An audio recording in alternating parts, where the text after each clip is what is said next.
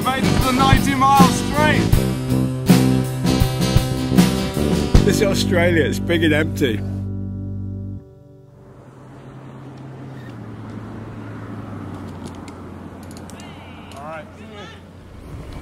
Alright, just left Widgie after 2 days of editing. It feels really good to get back on the unicycle. Yeah, that's how long it took to get that video out. Maybe I'm slow, I don't know, but I like to make good stuff. Anyway, before I really start this episode, I just want to thank somebody. So I was outside the Widgie Tavern this morning, just eating my porridge and just checking my emails. I got an email from PayPal. So I open up the email and I see that it's a donation from somebody for £500 with a little message saying to help with upcoming affairs. Good luck. That's from Art Christensen. Art, if that's your first name, I don't quite know. Thank you so much. I mean, that kind of money, that's going to get me across Australia. I'm speechless. I mean, it's so generous. Thank you so much.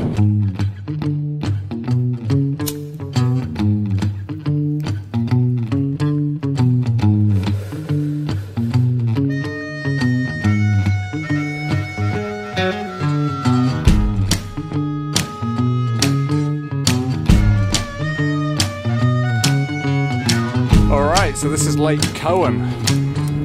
Crikey! Oh, this is beautiful. I am the perfect man, the one that you have never seen. Just spotted something by the side of the road, and I really hope it is what I think it is. Come on! It's full. It's yeah, it's unopened. That there is a can of Heinz baked beans, and it's coming with me.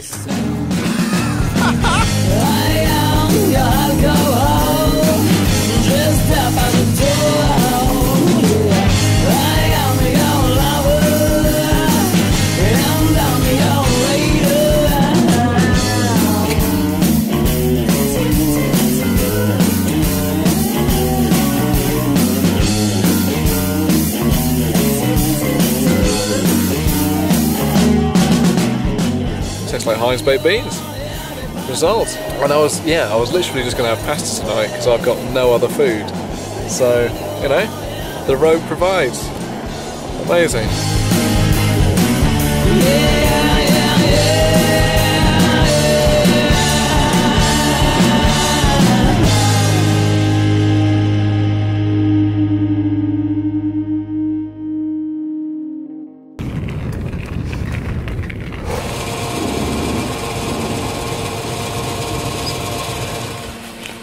Ride that all the way across the Nullarbor? I'm about to, yeah. Oh my goodness me. I rode it from the UK to Singapore. Oh, did you? So I'm riding this around the world, is the idea. Oh my goodness me. So where did you start from? I started from Somerset, in southwest England. Yes. And then across Europe, across Turkey, across Central Asia. Oh, amazing. Okay, very interesting. Okie dokie, ladies and gentlemen, I have begun my Nullarbor unicycle ride. I've got about 5.5 litres of water. I've got maybe 7 or 8 kilograms of food. I got 350 mils of petrol to cook that food. And a big smile on my face, because I'm about to unicycle across the Nullarbor.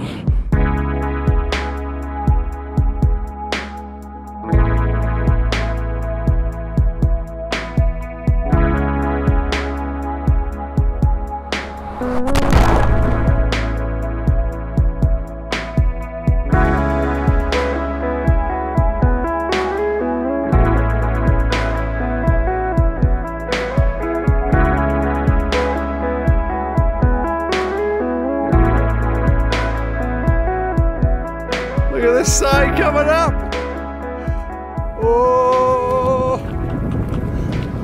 I made it to the 90-mile straight! I had no idea this road was so near.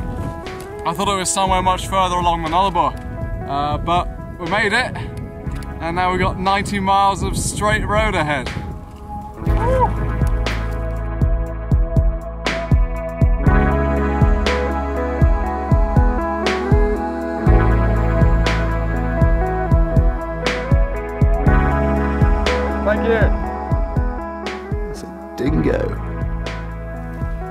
He knows I'm here as well. There he is. Today is a day of wildlife. On the way back from seeing the wild dog, I just walked through a spider's web. I don't think the spider's on me. I think I can see it on the web over there. But that was a bit scary. Yeah, let's go check out the spider.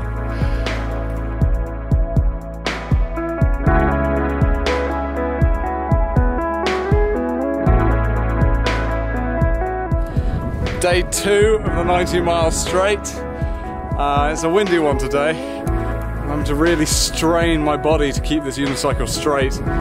This is definitely one of the drawbacks of unicycle touring. Whenever the wind picks up, or if you have a bad camber on the road, you end up using your body in order to keep the bike straight. And obviously that puts you in a bit of pain after a little while. You know, when you're on top of a hill and you can almost lean into the wind and it will keep you upright? That's pretty much what I'm doing now. Only the wind's going across the road. I'm having to lean to the left in order to keep the bike straight. You alright? How long do you reckon it's going to take you? 2 months to get to Sydney. Do you have a little water? I could fill up some bottles, that'd be alright.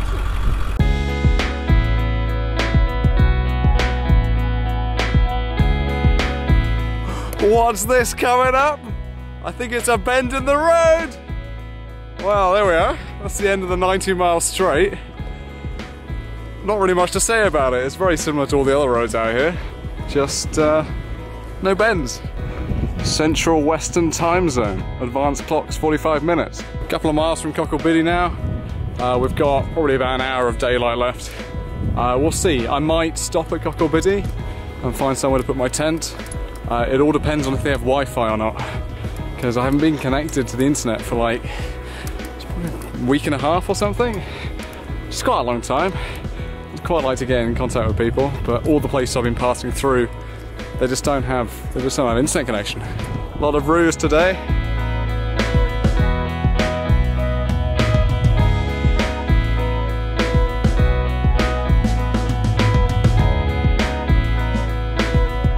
Hello. Good. Do you know where I can fill up water here? I'm just in the toilets really, because we don't have any outside taps. But it's safe to drink, yeah? Yeah. Cool, ideal. And do you have Wi-Fi here? No. Yeah, that's alright. Thank you. That was Cockle I guess. Anyway, I'm now fully stocked. I've got 5.5 litres of water. Bought a frozen loaf of bread, so hopefully that thaws out. And that's about it really. I'm running out of interesting food. I ate all my cheese that I bought in Norseman, so all I've got for dinner tonight is just macaroni, pasta and some onions, I think.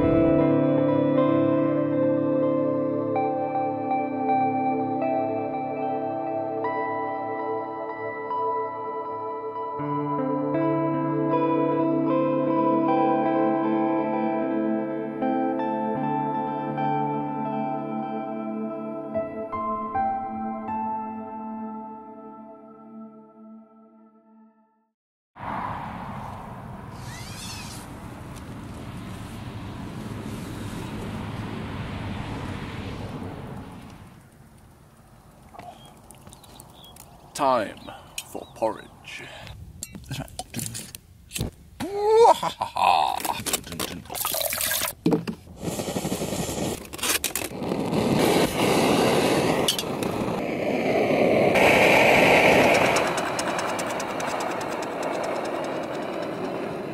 Slow down, slow down. It's become my kind of routine to cook my porridge and then read a bit in the morning. It's not really much else to do out here. Cycle, eat, and read if you've got reading material. I ran out, I finished my book the other day, and literally the day that I finished it, I was in Balladonia the next night, and I met a British girl there, and we swapped books. So she gave me this one, which is pretty good. It's about a kind of expedition that crossed Australia. We got through the centre, so none of what I'm seeing really, even though the landscape is pretty similar. but they went straight through the centre with their Land Rovers. So it's kind of interesting, and it's nice to kind of read about a place where you actually are, where I am. But yeah, it's pretty much all there is to do out here. The commonly asked questions that people ask me out here are obviously, where are you going? Where do you come from? That's usually quite difficult to answer because they don't quite understand that I cycled from the UK. They're like, well, there's water in the way, how did you do it? And also, yeah, like, how old are you? I think this seems to be quite a big one because I look quite young. I am quite young. And also, are you lonely? That seems to be quite a big one recently. And I generally just say no, but I've been thinking about it, and at the moment, yeah, I am a little bit. I haven't had any kind of internet connection or kind of contact to the outside world for like 10 days or something, and that's unusual. I mean, yeah, well, when I was crossing Kazakhstan, it was a very similar landscape to this, and obviously you couldn't find Wi-Fi anywhere, but I had a SIM card and I could kind of just about connect when I wanted to. But out here, I'm just totally disconnected, which is probably why I'm reading a bit more, because that's the only thing I can do. But yeah, I am feeling a little bit lonely at the moment. It's just a massive landscape, and yeah, just not being in contact with people that I like, people back home. It's starting to become a bit hard, I think. Yeah, so I guess that's why I'm feeling a little bit lonely. Makes sense, doesn't it? That's probably why I'm speaking to a camera, because at least I'm speaking to something, to a small group of people that care about me. Obviously it's delayed and it's a one-way kind of communication, but still, it feels like something. Yeah. All right. Gonna eat my porridge. Gonna get on the road. But yeah, feeling a little bit lonely. Doesn't mean that I'm not enjoying it. Just means it's a bit tougher at the moment. But that's all right. I take off